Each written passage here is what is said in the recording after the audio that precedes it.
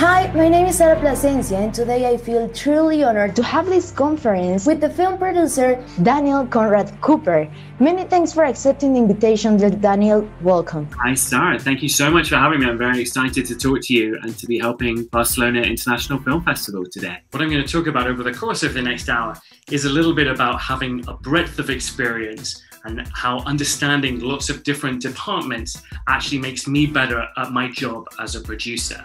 In terms of the more understanding I have of what makes an art department tick, what a camera department cares about, what a sound department cares about, enables me to better budget, better schedule, and better manage the people in all of those different departments. So I started out right at the bottom and have gradually developed my experience working my way up the ladder.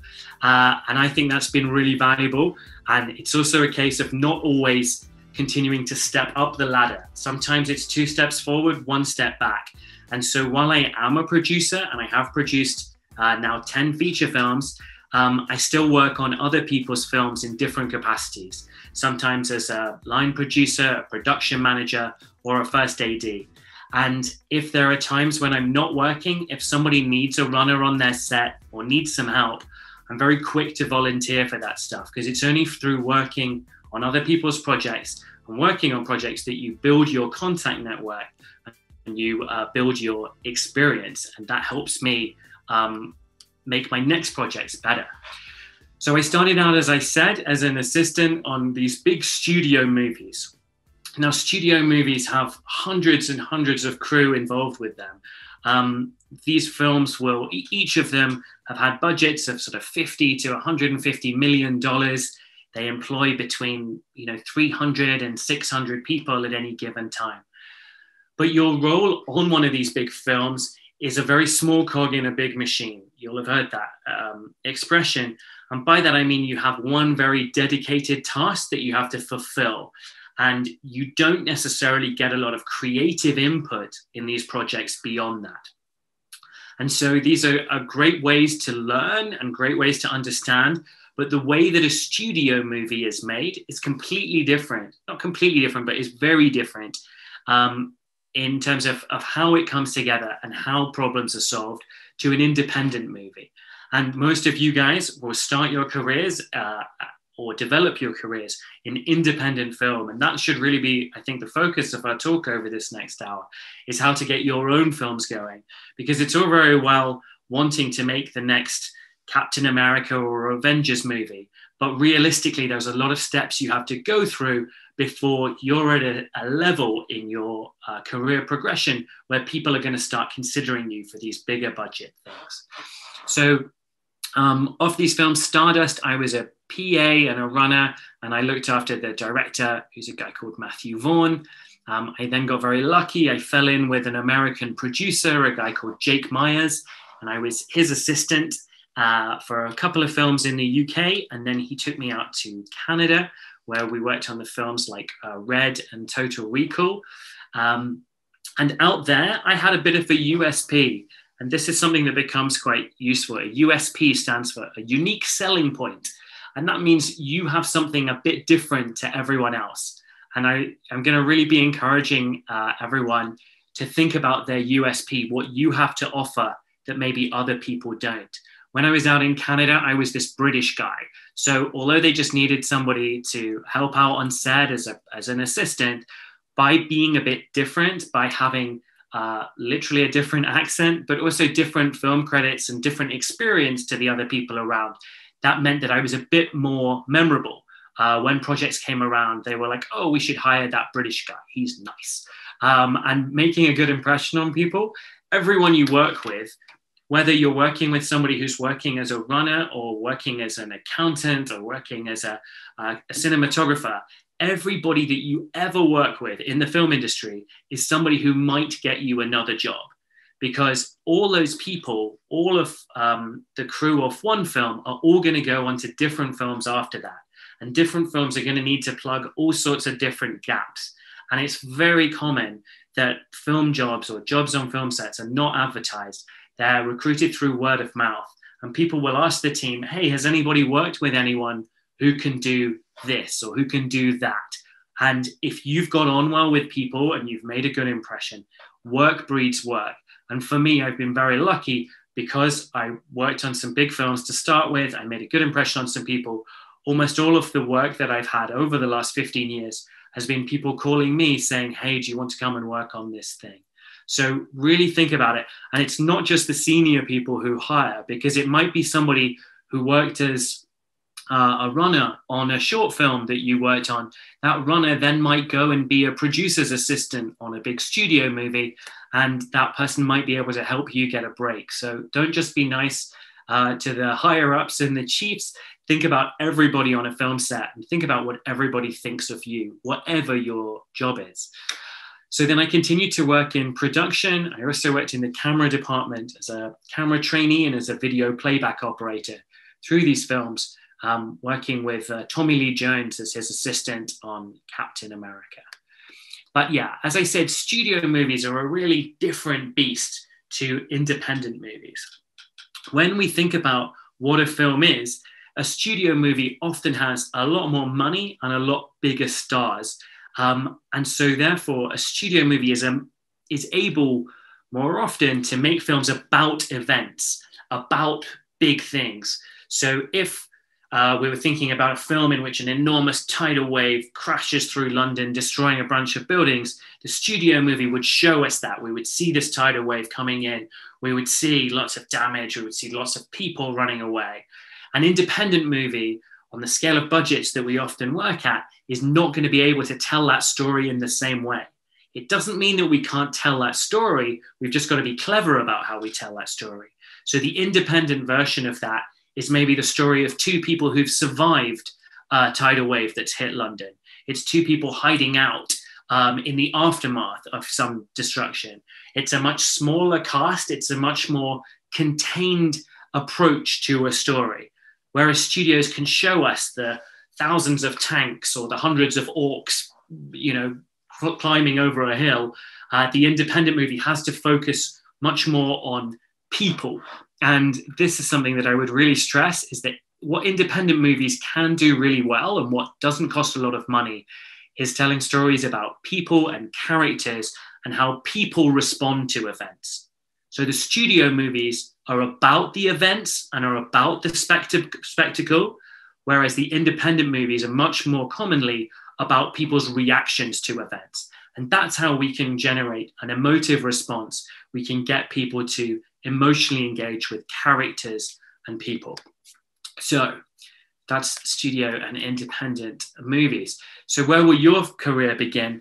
I know that some of you have already begun making films, but it's important to think about the fact that actually your career is likely to begin in the independent movie sector. So you might be the biggest fan of the Avengers and the Marvel movies and big spectacle stuff, the Christopher Nolan films, but those are really not the films that you're going to make first. It's really important that you guys consider the independent movies and watch independent movies and watch short movies, because that is your competition and that is the standard that you're trying to get to in order to get picked up to be considered for those bigger films. So think about your next steps. Watch lower budget projects to see what they're doing well. And sometimes you watch an independent movie and it's a disaster and things haven't gone well. But think about why it hasn't worked out, because everybody who works on a film wants it to be really good. So if the final product isn't very good, why do you think that's happened? And quite often you can watch a film and see that they didn't have enough money for this or for that. And my job as a producer is really about establishing consistency across a film. Because if a film is brilliant, but the sound is terrible, then ultimately the film is terrible. Because a film is only as good as its weakest part. And if you make an awesome film and the costumes look awful, then everybody will just remember it as a film in which the costumes looked awful. You're never going to make people think that your film was awesome if there's one department that's letting everything down. So it's much more important. And when you're managing a project, my job as a producer is to make sure that every department is at the right standard. Now, that doesn't mean that every department has loads of money. Obviously, you've got to manage how much money you apportion to each element in your film, and every film has different requirements. but it's really worth thinking about that consistency. And not just consistency between departments, also consistency between scenes. Because it's really easy to spend a lot of money on one really awesome scene in your movie. But if there's one scene that's awesome and the rest of the film looks a little bit cheap, then overall the experience of watching your film is not going to be fulfilling, and you're not going to get into the festivals you want to. You're not going to get the awards. It's not going to help kick on your career. So do think about that, and do watch other people's movies as a good example of what else is on out there, what other people are doing well, but also what they're doing badly. So how did I become a producer? I told you that I started out as a runner. I started out working on these big films. How did I move from crewing on other people's movies to managing my own projects? Well, it's been quite a gradual process. And as I said, it's been 2 steps forward, 1 step back. So I've been continuing to work on other people's movies to pay myself money and in order to pay my rent every month. Just because I've worked on lots of films doesn't mean I'm super rich, unfortunately. Not yet, still working on that. But yeah, so I work on other people's projects to help fund my life. And then I'm developing all the time my own projects to get them going, so that when I've got enough money saved up, or when I've got the right pieces coming together, I can then get my own projects into action. But I realized pretty early on that people weren't going to give me a job that I hadn't done before. And this is a real problem across any freelance community. And it's something worth everyone thinking about. Like, why would somebody give me a job rather than someone else? And so when I was starting out, I realized that no one was going to hire me as a producer until I had produced some stuff. So I realized that I had to give myself that opportunity. And whether you're a director, a cinematographer, whatever it is you're doing, you need to think about how you're going to get someone to give you that opportunity. And what I started doing was, on these studio films, I would get everyone together and I would try and bring everyone together at a weekend and say, okay, normally you're a 3rd assistant director, but you want to be a 1st assistant director. Normally you're a camera trainee, but you want to be a cinematographer. You're a costume trainee, but you want to be a costume designer. And I would bring together these groups of people, all of whom were filmmakers starting out in their careers, the same as me. And I would say, let's all work together on a short film. Let's just shoot for 1 day. Let's not spend loads of money. Let's make something to build up our experience and to build up our credits. And the best thing you can do if you want your film to be good is to motivate the people working on it. Not just the crew, but also the cast. And I'll talk more about that in a moment. But ultimately, by giving other people an opportunity, I was giving them something as an alternative to money. I didn't have money to pay these people to work on my projects, but by giving them an opportunity to build their credits, they were up for working to help build my credits. And this notion of motivating people and finding ways to motivate people is really key to progressing your career. So yeah, I started out in this realm of short films. And the great thing about short films is that they can be absolutely anything at all. They can be 1 minute long, they can be 20 minutes long, they can involve an enormous crew, or they can just be shot by you and your friend on your iPhone. It's up to you. And there is really no excuse for not making stuff. We can all be making stuff all the time. We all have access to equipment that can be used, like, on an iPhone, you can shoot a film at 4K that can be in a cinema ultimately. Maybe that's the right thing for your project, maybe it's not. But if you're not getting opportunities, then you need to create opportunities for yourself. And the best way you can do that is to think about, what are your strengths? What do you have access to that other people don't? I realized that I had access to a lot of crew. I knew a lot of people who were also starting out. And so I could bring those people together.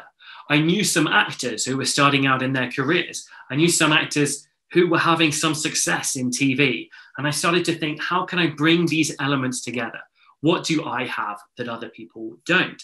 I often use this example of, like, if you have an auntie who has a horse, if you have an uncle who has a fancy car, then include those things in your project. As you're putting together your script for your short film, think about what you've got access to that isn't going to cost you any money and incorporate those elements, because they raise the budget, or they raise the production values of your project. You don't need to go and shoot your film in some faraway location. If you're finding that your project is too expensive for you right now, then don't make it. Find a project that's right for you right now, that involves people and toys and locations and props that you have access to. The other thing is that it's really easy to not notice what is on your doorstep.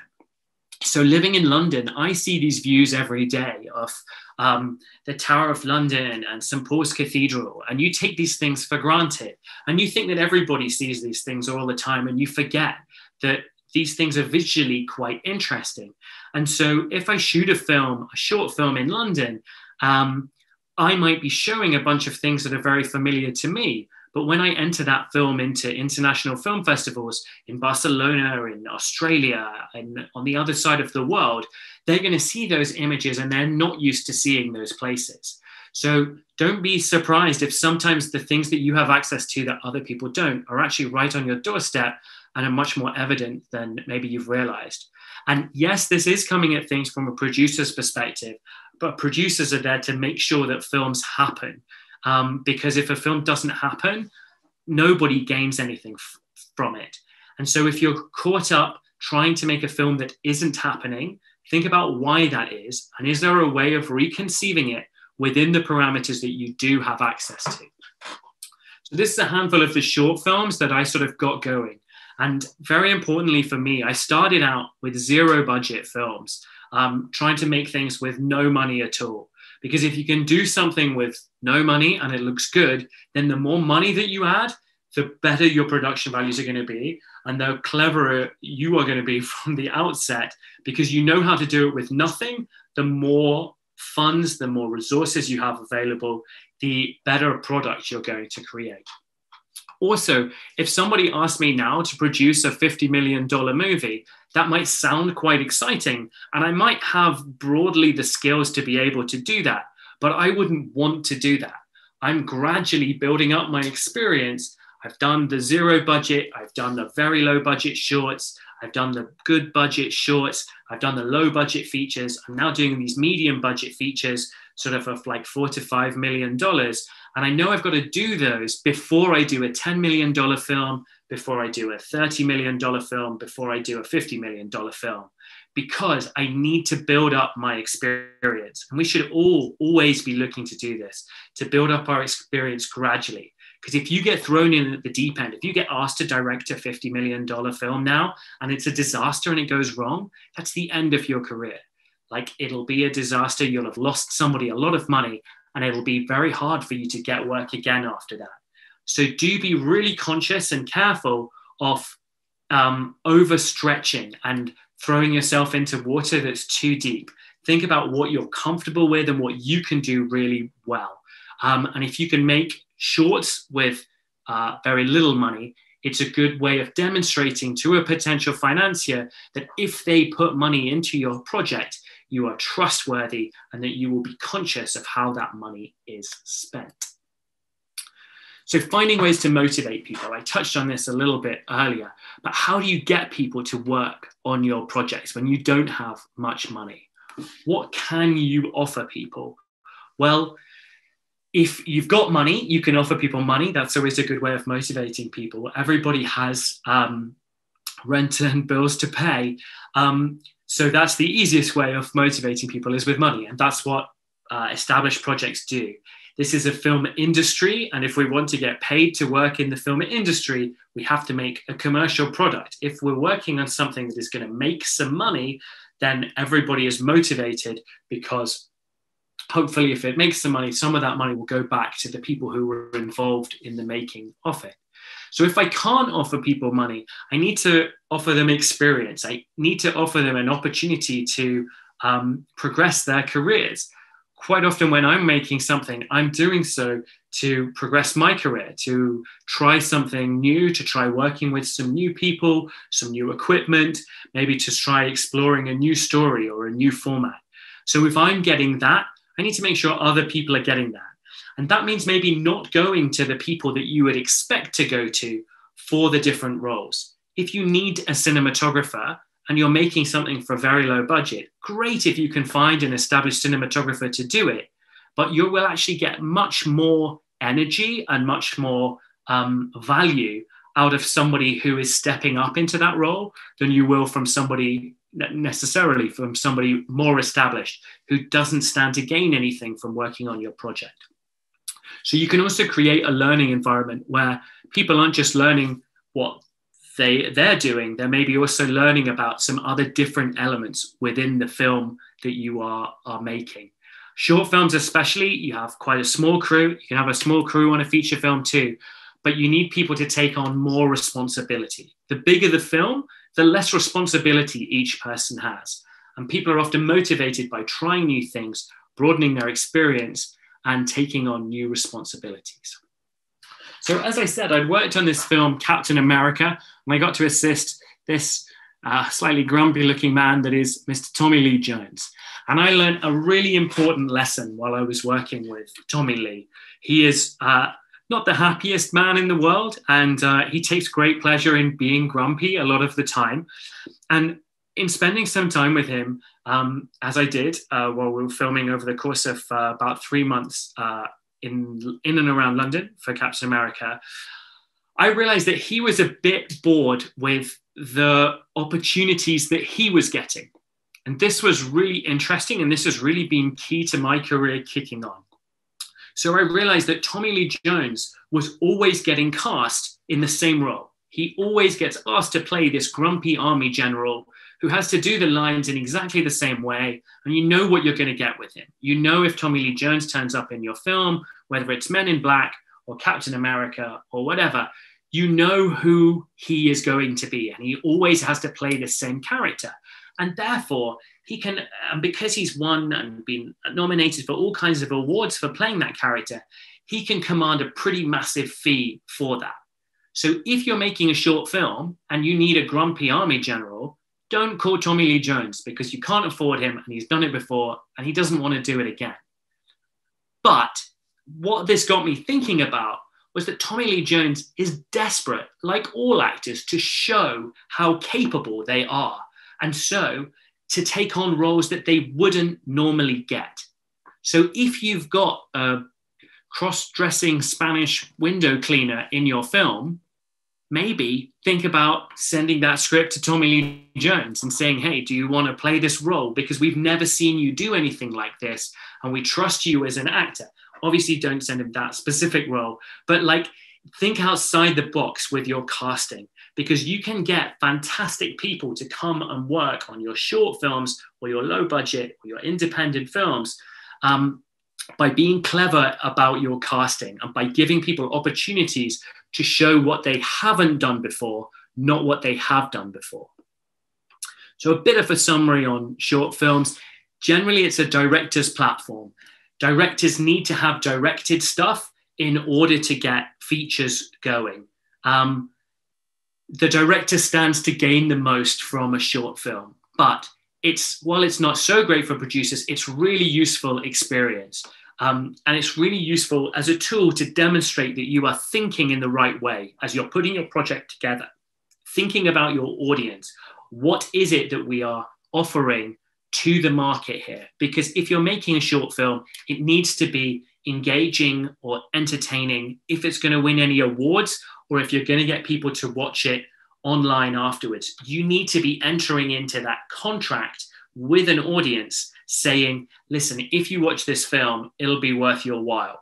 And if you deliver on that contract, if you promise people that they'll have a good experience watching your film, and they do have a good experience watching your film, then those people will watch your film again.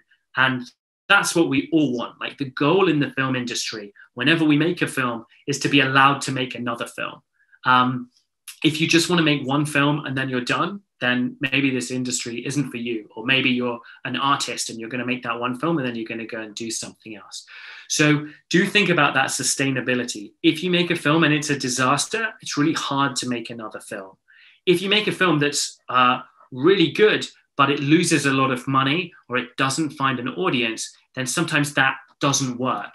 And so that can prevent you from kicking on your career. So do be thinking about where your film is going.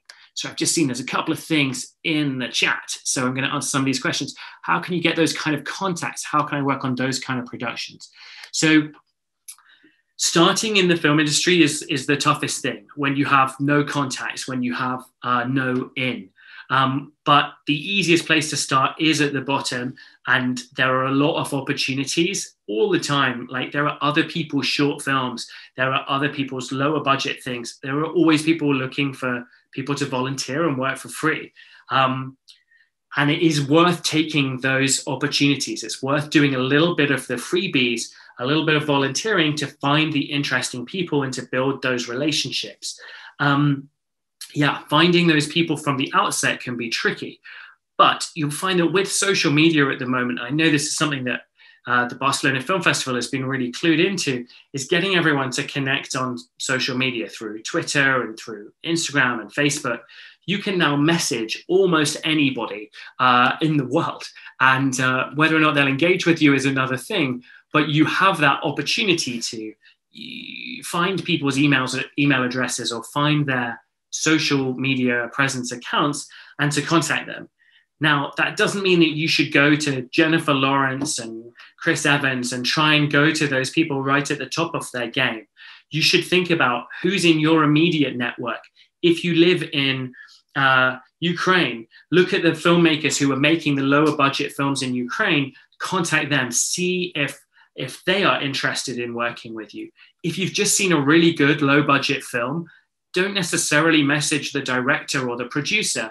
Think about the production designer or the cinematographer. Message those people, say, hey, I just saw your film. I really enjoyed it. Say what you liked about it. Everyone in our industry is a sucker for flattery. As you guys know, you've made films, so you know that if somebody says something nice about your film, you're probably going to take some time to talk to that person. So yes, you can engage with people, but think about who you're engaging with and if they're likely to respond to you, and try and pitch the right level. Think about people who live in the cities where you might be operating or make the sorts of films that you might be interested in. If you've done a bunch of horror films and you are looking to make a horror feature, think about people who are operating in that genre. It's not worth sort of trying to get the attention of people who make films that are completely different to yours.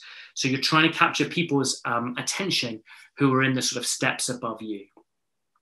I want to touch a bit on less is more. If you do a really short film that's really good, that is awesome because everything about it is good. Much better to have a short, really good film than a slightly longer film that's a bit rough, because just people's perception of it is always going to be more positive. And if you have, as I said, demonstrated consistent values and delivered a product at a high standard, delivered your film in such a way that people go, yeah, you can't fault this. This is really good. It doesn't matter how long it is or how much money you spent on it. Doing something small and really good is really valuable. It's also worth thinking about, because we have this social media, this small world where anyone can find out anything about anyone else, think about what information there is about you already online. So if you made some films that you're not proud of or that aren't very good, maybe try and take those things offline or make them harder to find. Try and make sure that if you've got good content, that is the first content that people find when they Google your name with the word film or with the name director or whatever it is you're trying to do. Because everybody in our industry is constantly thinking about, who is this person? How does the world see this person? Has this person got credits on IMDb? What is their profile within the industry? Am I dealing with somebody who's at my level? Are they more junior? Are they more senior? That sort of defines the relationships. So yes, and I cannot stress enough how important it is to continue watching films and low budget films from your area or from the genres that you're exploring, because you are looking for the next people. You are looking for the next talent, the great production designers coming through, the great cinematographers coming through. It's all very well you wanting to play a certain role on films, but you need to find the next generation and you need to try and latch onto those people before they become big and successful. So where do these shorts go? When you're making a short film, or if you're making a feature film, you've got to think about, why am I making this film? What's the plan? Where's it going to go? And often that doesn't happen. Often we just make a short film and then we just see what happens. And that's not a good strategy. And that's not a sustainable business model. We need to be thinking, if I'm making this thing, how much is it going to cost me to make it? And how much is it worth in the marketplace? How much can I sell it for? And ideally, you need to be able to sell it for more than it cost, because that means that your investors will get their money back, hopefully with a little bit more, and that will let you make another film. If you sell it for less than it cost, your investors are not going to be happy, and sustaining that relationship and making more projects with them is going to be tough. So what's a producer? So on lower budget projects, I know that producers are maybe less active, but you guys need them more than ever. A producer structures a project, manages all elements of a project. And if there's an element that isn't working, the producer has to find a way to plug those gaps. So for me, having worked in lots of different departments, I need to know that if there's somebody not doing their job, that I can take over that job until we can find a replacement, or that I can put a team together to cover the gaps until our problems are solved. This is maybe a slightly over-detailed thing, but this is the film value chain that just talks about the different stages of making a film. So a producer is one of the few people who is involved in this whole process, from finding a script, packaging a script, that means attaching cast, putting together the team to make it, raising the finance around that, running the pre-production while we finalize our budget and schedule and we get everything organized, through the shoot to post-production, through into the sales for the film, the distribution of the film as it goes to different countries across the world, the marketing, the exhibition is when it's actually going into cinemas, and then the recoupment, that money coming back in. And different people, different crew jobs get involved at different stages of this process. And the vast majority of jobs are in this central production section. This is when the whole crew is together, all the cast are together, and everyone is filming. And this is a very important section, but it's not the only section of what makes a film successful. You need to get this section, the development process, right, to get a script that's in the best shape it can be, with the best cast that you can afford, basically, with the financing that you're able to raise. If development doesn't go well and you don't have a good script, you don't have the good package at the start, it's really hard to shoot a good film if you don't have this good foundation, let alone deliver and exploit the rights. That sort of like the exploitation is the sales and the generating money from a film.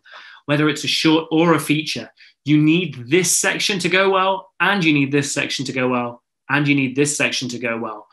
Right through, everything has to click for a film to be successful. And that's very difficult because there's a lot that can go wrong. There's so many different stages where someone can let you down or something can let you down.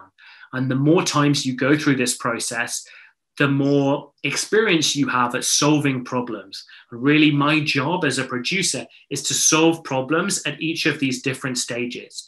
And by going through this process a number of times, I now know more people to help me solve problems at each of these turns.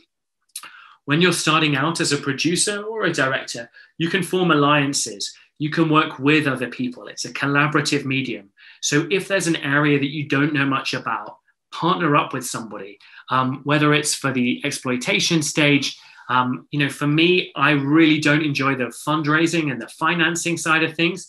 That is not where my skills lie. So I partner with people to help me with that side of things. I work with people who have the expertise that I don't have.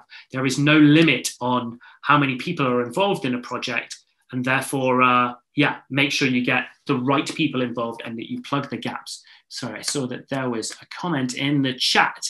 Social media platform do you recommend for a director? What social media is a good platform for a director? Is LinkedIn a good way to make connections? Well, ultimately, all social media is useful in that you want people to be able to find you, and different people use different types of social media. I think that if you can get to a stage where you have your own website, or if you're managing your own LinkedIn or Facebook page, think about how the world sees that. What content is there? What content, what is that content saying to the world about you? That what is different about you to everyone else? This is also something really worth thinking about when you're making your short film. You're trying to do two very different things at the same time, and it's easy to forget this. You're trying to show that you know how to make a film in the traditional way, but you're also trying to show what's different about you and what's different about your style. And so these things are sort of often pulling against each other. You're trying to be distinct and have your own voice and show what it's like, what people will get if they hire you as a director, or you as a producer, or you as a costume designer. But you're also trying to show that you know the established patterns within the industry. So yes, do be involved across social media. There isn't one preferred area, but the more professional you look, the more chance you have that people will engage with you.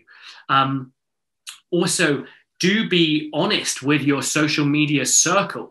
Tell the world what you're looking for. If you're looking for a script, if you're looking for opportunities as a director or as a producer, put that on your Facebook, put that on your LinkedIn. Make sure that the people around you know what you're looking for, because they will help you to find those things. And the chances are there are other people looking for someone like you.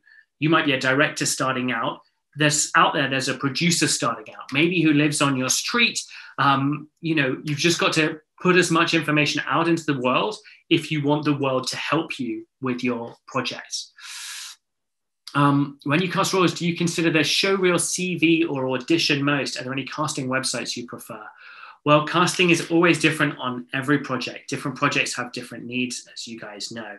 But do be conscious of what your showreels look like, whatever you're doing, whether you're an actor, a director, or whatever, a cinematographer. Make sure it's up to date. Make sure it shows your best work, because people will assume that that is all that you can do. Whatever you have on your social media, is a demonstration of who you are and what people will think of you. So if there's pictures of you looking terrible or not appropriate for the roles that you're casting for, try and bury those pictures. Like, be conscious of what's on your social media that's in the public domain. Okay, so next question. When starting your own studio or production company, what was your way to sell the projects to people? How do you choose what projects to produce? And what was the first film that you thought was a big movement in your career? Okay, I'm going to answer that through the next few slides. Thank you for that. Convenient entrance. So having made some short films that had gone quite well, with budgets around sort of like $10,000 to $15,000, so not huge, but like enough money to pay some people something and to deliver some production values. My first feature film was a film called Narcopolis. We had this rather snazzy poster. This was a film that we made with a very small budget. And because I knew I couldn't afford big established people, I went to a film school and we hired a lot of people who just graduated from film school to give them their first feature. And we were able to pay people in such a way that we were paying them for the job, however long the job took, where they agreed to work for a fixed fee for the job. And that's a way of paying people appropriately when you're building up their experience. So this was my first film. It was made with quite a small budget. I don't think I'm actually allowed to say the budget, but it ended up looking really great. And because we delivered some really good production values with not very much money, it sort of kicked on. Unfortunately, Rotten Tomatoes did not take to the film, and we got some pretty poor audience response to it. But that's okay. What's really important is getting up again and getting out there and having another go. So my first feature was called Narcopolis. It went okay. I think you can find it online somewhere. Picking the right project is really important. And when I started picking the right projects was really with this film called Copenhagen. And this is where I started to think about, what do I have access to? What can I tap into? What is the right project for me to make? So this is a picture of my good friend Gethin, who's one of my oldest buddies. I was at university with him, and he's an actor, and he's in Game of Thrones, or he was in Game of Thrones, But spoiler alert, he got killed in Game of Thrones. A lot of people die in Game of Thrones. If you haven't seen it, it's not a big spoiler. But Gethin played this very significant character who at the start of season 2, he's Renly Baratheon. He's he's sort of the gay character in that second season of the show. And he gets killed pretty brutally by Stannis Baratheon and Melisandre by a weird shadow fart thing that goes through his heart. Anyway, my friend Gethin was suddenly a little bit famous. And so I thought, what project can I put together with my friend Gethin? And so I started talking to him. I was like, what do you need? How can I help you? Because I knew that if I could put together a project that was helping him, he would be willing to help me progress my career. And he said to me, Daniel, I'd really love to do something with an American accent, because a lot of the roles in TV are American accented roles. A lot of the money in Hollywood and in the film industry is in TV and American TV. So I started looking for scripts that featured a 20-something guy with an American accent. And I found this script for a project called Copenhagen through my network by literally asking out on social media for projects. And I started speaking to a writer-director called Mark Razzo. And we put together this project called Copenhagen. And the film shot in Copenhagen, a pretty small cast, again, a character-driven narrative about people and people's reaction to things. Ultimately, there's a really good idea at the center of this film. But if I tell you the good idea at the center of this film, I end up ruining a bit of the film. So because of that, the film was quite successful in festivals. In festivals, people will go and see a film without knowing much about it. But in the big bad world, to get people to part with money to go and see a film, you need to tell them why they need to watch your film. And if I tell you why you'll enjoy this film, it ruins a really important moment. There's like a turning point at the end of Act 1 that if I tell you about it, you guys will go like, oh, cool, yeah, I'll check that movie out. But the movie won't be as effective. But we got very lucky with Copenhagen, and Netflix picked up the film, and it played on Netflix for 3 years and was very successful on Netflix in the US. And so my buddy Gethin was playing this American accent role, and the film won the Audience Award at Slamdance Film Festival and got fantastic ratings on Rotten Tomatoes. Audiences really responded well to it. And then my buddy Gethin got cast as Charles Manson in a TV show called Aquarius, playing an American bad guy opposite David Duchovny, and has gone on to continue working in the States. He's just been in a series for Netflix called Manhunt, playing an FBI officer. And so he got what he wanted out of it, and I got what I wanted out of it. I was able to make a low-budget movie that got really good critical response and that kicked on my career because we'd made a successful film that we sold to Netflix that got some money back from my investors, and that has helped me progress my career. I also happen to know this guy, who's a friend of mine called Harry Lloyd, who also got killed in Game of Thrones. What is it with that show? Just kills everyone who is dear to me. But my buddy Harry got killed in season 1 very early. He was Daenerys' evil brother, and he gets killed with molten gold. It's a pretty cool death, actually. But I did another film. Again, Harry wanted an American accent role because he sort of heard what I was doing with Gethin. We shot a film called Big Significant Things. Harry's just been in a TV show called Brave New World that's just come out on Sky and across lots of platforms across the world. And so he has really kicked on his career as well, which is great. But we shot this low budget movie. I realized that TV actors are really keen to get into movies and to raise their profile. This is our poster. The film played at South by Southwest and won the Audience Award there. So that was good. So when you're thinking about a film, and when I came back to the UK, I put together a film called Burn, Burn, Burn. But these are the most important questions to ask yourself. What film can I make well? What film can I get financed? And what will making this film change? I'm going to skip through the next slides quite fast because I realize that this session is going to be really long if I do all the slides. But I'm just going to get to the end of this bit, and then maybe we'll do a quick Q&A so that we don't go too long past the hour. But think about these things. And if you can't answer positively, or if you don't know the answer to these questions, find it out before you start. So this was a film called Burn, Burn, Burn that we made. I'd had success with my previous films, having the guy from Game of Thrones. By having the guy from Game of Thrones, I had something to help sell my movie. I was giving that person something to help their career by putting them in a movie with an American accent. I thought, this is working well. I should keep trying to do this. So this film, Burn, Burn, Burn, stars Laura Carmichael, who was in Downton Abbey playing Lady Edith. And this was her first sort of big movie role. This was her first contemporary character. It's her first lead.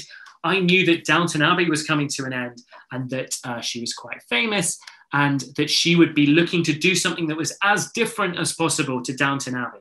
So this is a sort of modern day road trip comedy about these two girls going on a road trip around the UK in this old Volvo, scattering their friends' ashes.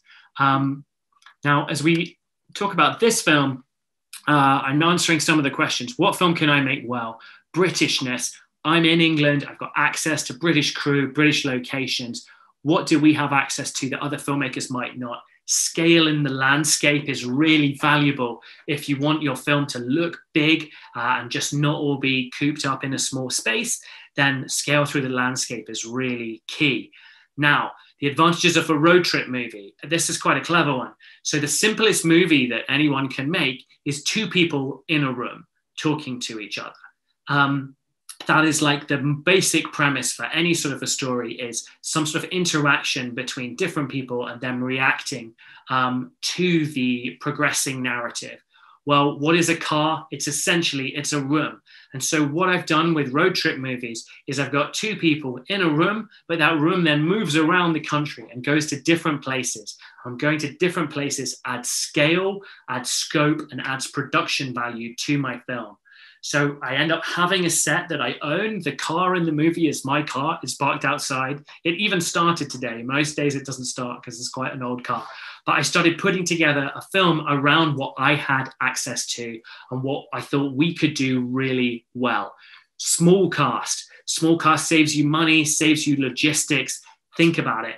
And then as you're on a road trip, we meet people along the way. So as we meet people along the way, each of those actors is just in for 1 or 2 days as we have these episodes as we move around on a road trip. Crew, who have I worked with on short films that is ready to step onto features? Who is hungry?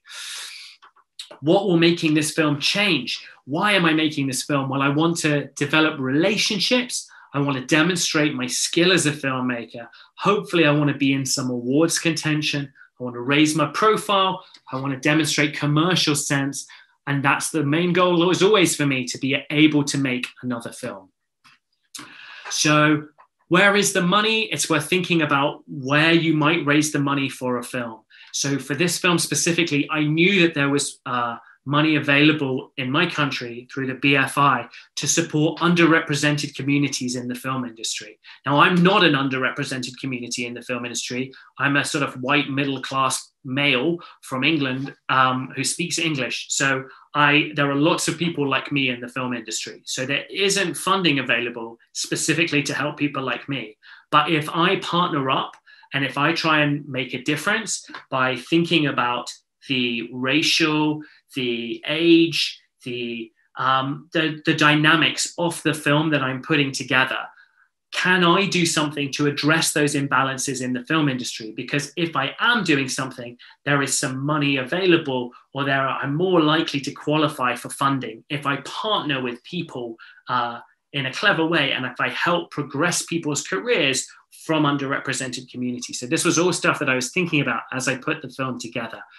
Also, I looked at where there was funding available. There's a lot less funding available in London. Like in most countries, there's more funding available if you shoot regionally, if you get away from the town centres. So going on a road trip, we steered the road trip to go around those funding bodies. We literally went from London to Film Agency Wales, to Screen Yorkshire, and to Creative Scotland, 3 big funding bodies within the UK. So we shot this film. I got some people that I knew to be in it. Because we had some good people in it, we were able to attract some bigger actors to some of the other roles. This is my old car, Betsy, we call her. She's very dear to me. She's really the star of the show, although she wasn't paid properly. We had some challenges along the way. Lots of things go wrong on a film set. Luckily, we built up some experience. I'm not going to go into too much detail on what went wrong and some of the specific challenges, but maybe we'll do that on another talk another time. But having some big shots, some big finale, we had a drone in for just, I think, 2 days on the whole shoot, but to get some big scale and some big adventure, for some content to go in your trailer. It's worth remembering that often it's a trailer that is selling your film. So think about what is in your trailer before you shoot your film. Where are the moments that you're going to spend most money? Where are you going to add the most value? So I'm just going to skip through these. And so, yeah, we did win a bunch of awards. Everything went pretty well. The film went to Netflix. The film changed the situation for a bunch of people. Chania Button, the director, has gone on to do a couple of TV shows and did a much bigger feature called Vita in Virginia. Charlie Koval, the writer, she's fantastic. The first thing she wrote was Burn, Burn, Burn. The second thing she wrote was a TV show for Netflix called The End of the Fucking World. So that has gone very well for her. And I've gone on, I've been able to produce a few more movies since, which has been good. The film has a good rating on Rotten Tomatoes and has generally been pretty well received. So I've gone on to make some other films. Dead in a Week is all available in Spain, so you should check that out if that's where you are. And seeing your film with posters in lots of different countries is really exciting. Hasn't had the Rotten Tomatoes response that I'd hoped for, but I think if you check it out, you'll enjoy it. I've then just made a film with this guy, Stephen Delane, also killed in Game of Thrones, and Kieran Hines, also killed in Game of Thrones. You can see I've got a bit of an addiction to guys in Game of Thrones because I love the show. And we just made this film called The Man in the Hat, which is out in cinemas in the UK, and it's just come out in digital in the UK, but is available on more and more platforms now. I've had some really lovely reviews, and that's going quite well. And then the trailer for my film, The Reckoning, just came out yesterday. And that film is being released at the start of February 5th or February 6th, I think. But if you get a chance to check out my website, it's rathergoodfilm.co.uk. And generally my brand is Rather Good Films. And so you can find me across social media platforms. Thank you so much. I'm sorry that I was quite so much talking always in these talks and events. But I know there's some questions in the chat, so I'll try and answer those quickly. Just as we wrap everything up. Independent documentary filmmakers. Well, documentary, I'm really sorry, I don't have any experience in documentaries. You'll find that the film world is quite separate between TV, film, and factual, or sort of fiction and fiction and factual material. But the best way to find people is to look at films that you love, and look at lower budget films that you love, look at who has worked on them, try and contact those people, try and find the companies doing the same sorts of things as you. You should remember that if your film is a good idea and it's going to make money, then people will want to do it. And if your film isn't a good idea or isn't going to make anyone any money, it's going to be really hard to get it going on your own. It's just going to be an art project. If you want to be part of a film industry, you need to be generating content that people want to pay for. If you're making a film that you wouldn't pay money to go and see in a cinema, you need to think about whether or not that's the right film for you to be making. How do you find finance? Finance is the hardest thing. But if you do what I was just saying and you think about who is going to pay for this content, am I making something that people will pay money to go and see? It's really easy to forget the fact that it costs the same amount to go to the cinema to watch an Avengers movie that cost $150 million as it costs to go and watch my movie in the cinema, which maybe only cost $1 or $2 million. It still costs, I don't know, it's like £15 in London. So what experience are you going to offer to an audience that is going to make them want to part with their money? And it's worth thinking about, not just like if your film works. It's great if you do a great film and that everybody enjoys watching it, but you've got to find a way to get people to watch it. What is going to be in your trailer? What's going to be on your poster? Because if you can start helping a producer to answer those questions, that's the way to attract a producer.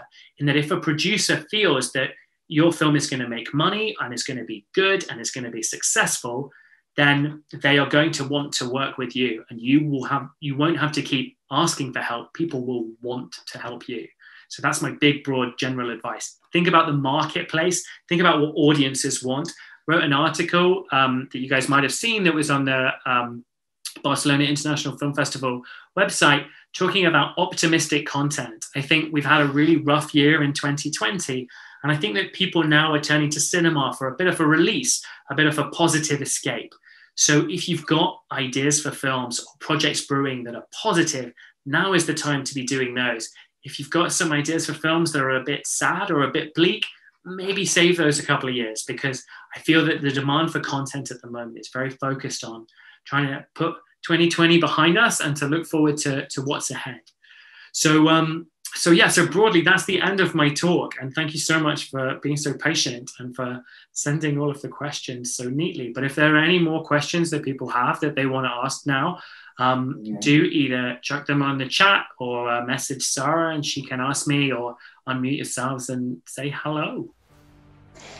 Thank you very much, dear Daniel. I mean, the time will never be enough to share all your experience.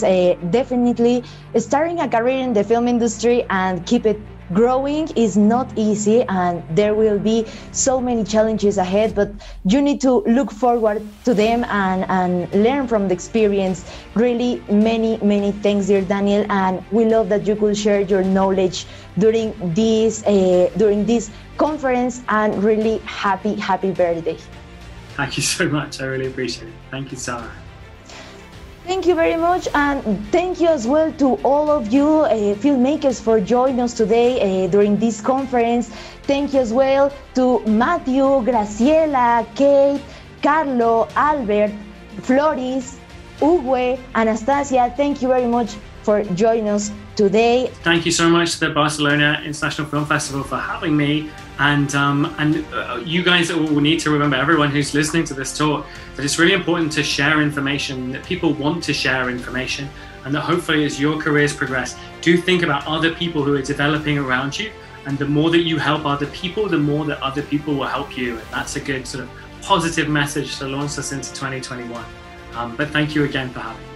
My name is Sara Plasencia, and this is the Barcelona International Film Festival. Thank you very much.